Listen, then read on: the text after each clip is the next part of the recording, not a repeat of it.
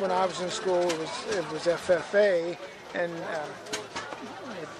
it's just great to have this club here to get the kids interested and then get the other kids that have no idea how much hard work and stuff that farming and stuff is and what it takes to feed the world.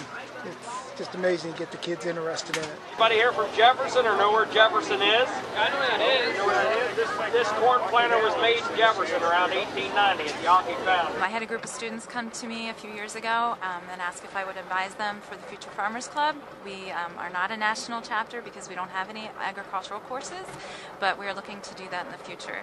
And it's grown from a group of about 5 students to 35. That's why I went to Votech, because they had future farming and horticulture. Went through that program because they didn't have that here at Spring Grove, and I'm happy to see that they're starting this up here. We have students who have horses, they work on farms, they just have an interest in agricultural in general. They may be looking to do something in the future that has to do with agriculture, like engineering and different things like that.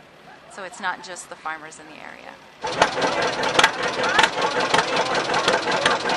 The younger generation here gets them interested into something that normal things happen, how things in life happen and stuff, and it's not the computer or not the iPad, or it's things that you take with you the rest of your life that you learn and stuff. In York City was a major manufacturing place for farm machinery.